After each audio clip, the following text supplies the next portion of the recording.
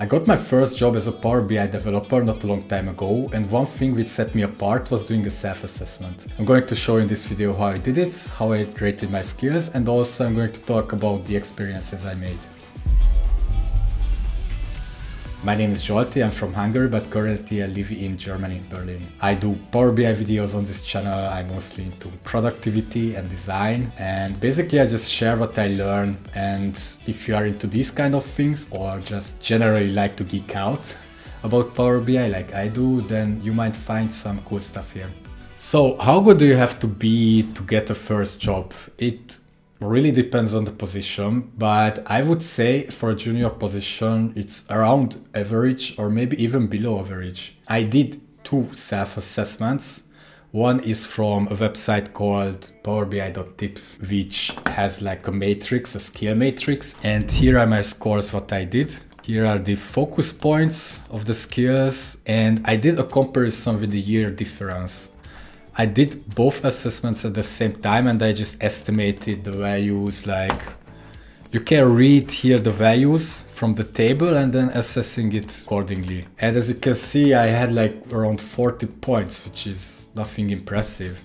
But what's cool about it is to show the difference like to 1 year prior, so how much I developed. And then I just made a nice radar chart to showcase it. And then I did another assessment based on my own focus points. Some work ethic, project management, that's new stuff, and like user-friendliest presentations. They are kind of overlapping with each other, but these were points which were important for me. And I just did also the assessment. And as you can see, it's quite similar. I had also a big increase in 1 year, and this is how it looks like in the radar chart. Yeah, it's like more than 100% increase. It's more than doubled.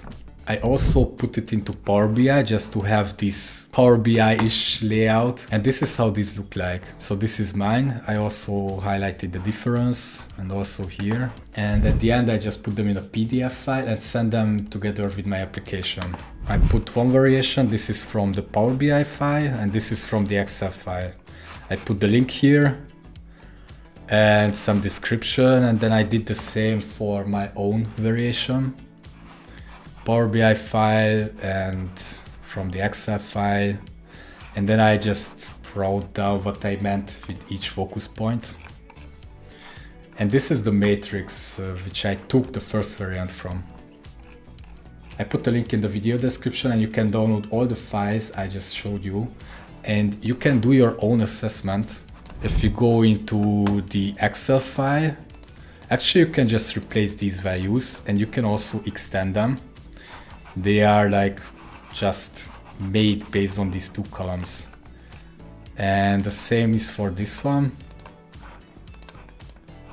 And in the Power BI file, actually I just put the values manually in, so you can do the same stuff.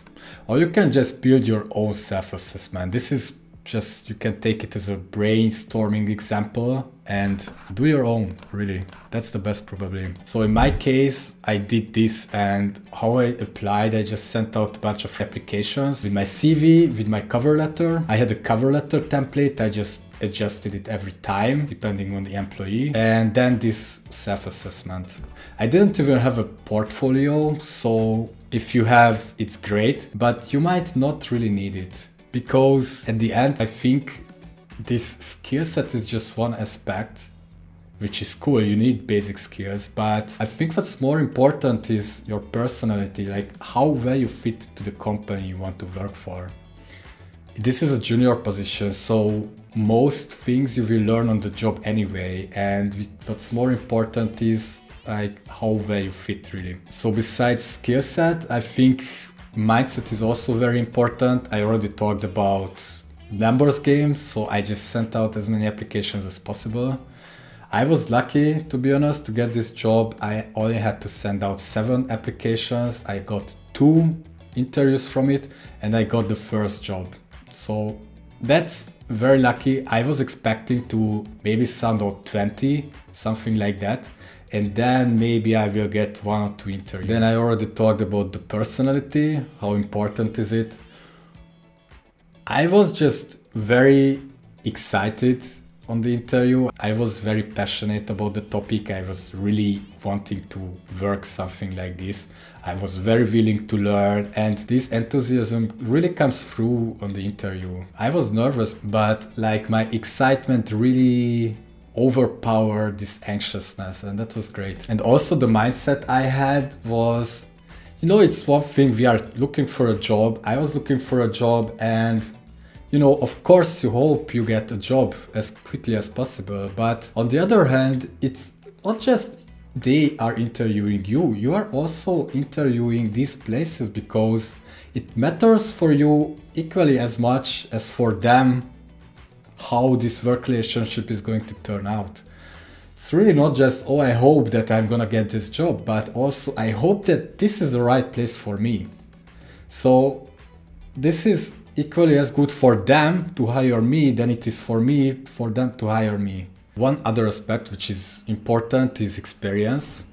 Yeah, if it's a starting position, like it can happen that you don't have any experience. I had some prior experience, and this is also something you can do. So my first job at another company was at an accounting department, and I basically just convinced my boss to make a project with Power BI. I was working as a working student back then, and I also did an internship at this place.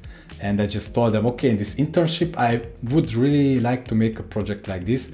It's a really cool program, it's for free, and yeah, they went with it.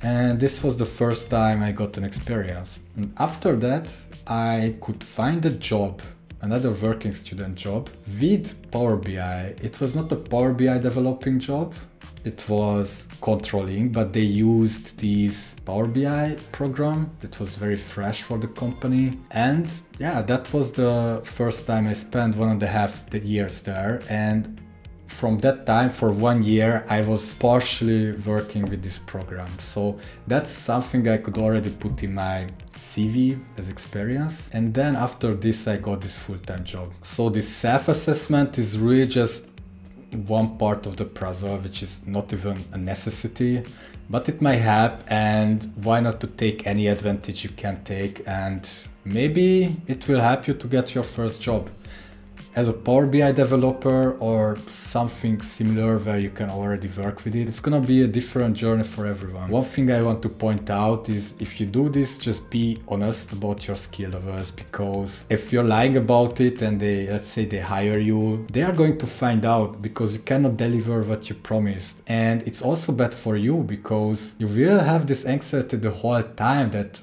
you are going to be revealed, that you are going to be exposed, that you actually cannot do these things. You don't have to be an expert. I think it's more important to be honest, and it comes back to the personality again. It just shows a lot about you that you are able to show that you cannot do these things. You show your weaknesses. So this is really just being vulnerable and playing with open hands. I think it's really beneficial for you, and it also gives a peace of mind. I hope you like this video. If you want, you can give it a like, and see you next time.